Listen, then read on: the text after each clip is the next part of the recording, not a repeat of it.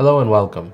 I wanted to give you a quick update on the BIOS update 11 that's been released very recently for the Lenovo Legion Pro 7i that I have here with the RTX 4090. And I wanted to take a look at this after the BIOS update to see if there's been any effect to the way that the performance is being handled, particularly what's being delivered from that GPU in trying to push up to that 175 watts of maximum power in games such as Hogwarts Legacy. So I'll be using that here for demonstration. So let's quickly talk about the BIOS update here. So BIOS update 11 was released very recently. I updated this yesterday and I've been testing since. Do keep in mind that once you perform this update and you go back to your device here, you will lose the CPU overclock setting. So you'll need to boot back into the BIOS using the F2 key during the boot sequence. And you may need to press Fn plus F2 depending on how you've got your configuration in the BIOS. But you'll need to go back in, enable CPU overclock again, as well as a few other settings that get disabled after the BIOS update has been applied.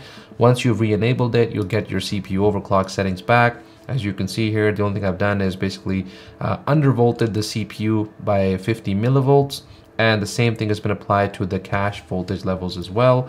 I've got my GPU overclock turned on. This is the default overclock that Lenovo applies out of the box using the Vantage software. I've got 160 megahertz on the GPU clock and 300 megahertz on the VRAM clock. So I've been just playing around with this and boosting it a little bit further. I'll be talking about how to overclock in a separate video here. And other than that, I've got network boost on. No other things are connected. I'm going to switch here from comfort or quiet mode into the balanced mode, since this is supposed to be the best case scenario for running using the Legion AI chip that's actually physically built into this device, that's supposed to help you maximize performance and learn from the different workloads that you apply onto this laptop. So whether it's editing, media consumption, just working in normal usage and browsing, or in this case particularly gaming. So let's see if that gives us any boost, if there's been any change whatsoever to the performance, and we'll be testing and demonstrating here using the Hogwarts Legacy as a game. In my previous testing, it's been getting around 150 watts. It wasn't really going much above that. So I'm curious to see if applying this update has really affected that performance at all. And I'll demonstrate here the performance mode as well as the custom mode settings that I've got set. And I'll talk about those in just a moment. So we'll try to keep this short. Let's jump in here, and I want to demonstrate what's happening with the performance. So let's go into Hogwarts Legacy. Okay, so after enabling those settings again, overclocks for the CPU and the GPU, here we are sitting in Hogwarts Legacy, and I've got my settings enabled here, or my overlay enabled. Let's just take a quick peek at the settings, and we'll talk about what the performance looks like after BIOS update 11, as well as the significant update to this game here, Hogwarts Legacy. So I'll demonstrate here what my settings are. Let me just toggle my on-screen display. And if we go over to settings here, I'm running at 2560 by 1600. That's the native resolution of this display, with DLSS set to quality upscaling mode. I have turned frame generation off because it was causing a lot of stuttering and weird artifacting effects and just jittery gameplay.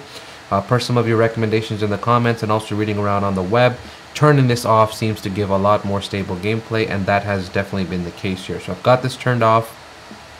And NVIDIA Reflex is set to on plus boost, and I've left my frame rate to be uncapped. Other than that, I've turned some of these goodies off that I do not like because it just gives some visual artifacts that I'm not a big fan of.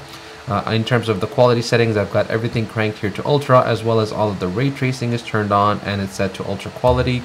So let's see here what kind of performance we're getting after the update. Alright, so with the CPU and GPU overclocking re-enabled and the BIOS update 11 applied, we're now still running at around 150 watts in this particular game. As you can see here that the the GPU is sitting at around 88-89% usage. So I don't think it's actually taxing the GPU all that much.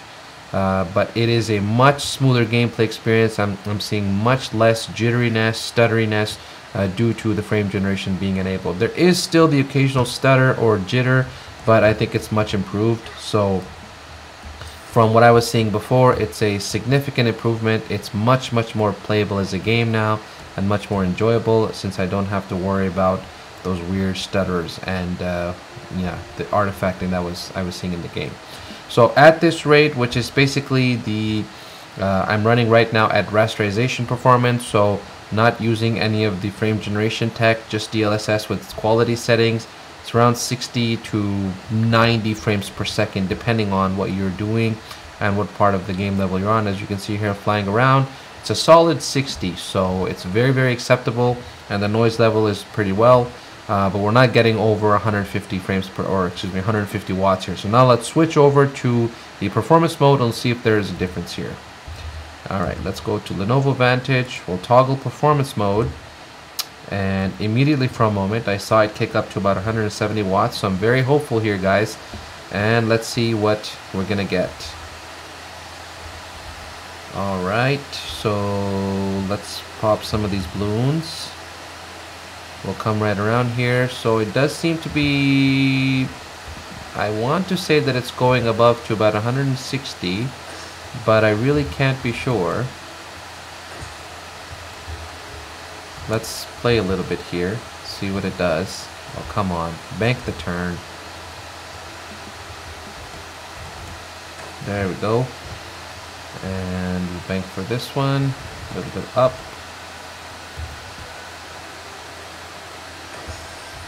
And the last one, here we go.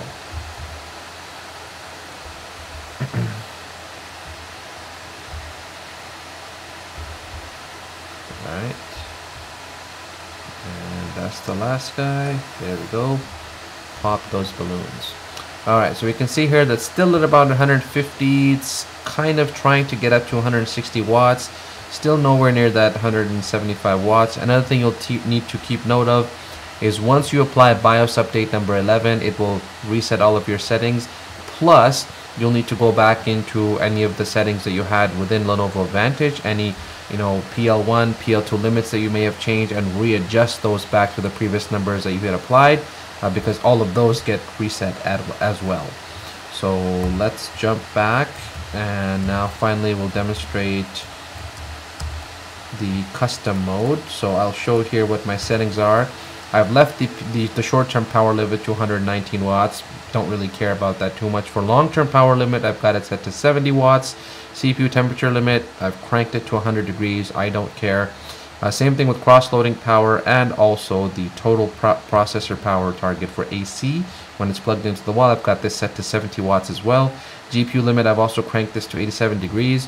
My TGP for the GPU is 150 watts plus a 25 watts dynamic boost, so maximum power to that GPU. And I've also turned down the PLU, so how long the CPU boosts up, to 20 here. So that's my custom settings that I like to apply. And as for fan, I like to leave it to this custom setting, which kind of ramps up the fans as you get higher and higher usage and temperatures. I think that's totally fine. It's acceptable. Changing this to full increases the sound level significantly, but it really doesn't offer you all that performance. But for the sake of argument here, we'll test it this time in the full fans mode. And let's switch back here. So now we can see as we're flying around. Alright, let's take a big dip. Yeah, so still around 140 watts. And 140 to 150. So still not the significant numbers or any change that I was hoping to see with this particular update. So I think that's about all we'll do here. Is we'll wrap it up there. And if you have any questions, guys, please leave them in the comments below. Thanks for watching. If you enjoyed this video, please like and share on your social media, and subscribe to my channel for more content like this in the future. Thanks for watching. See you in the next one.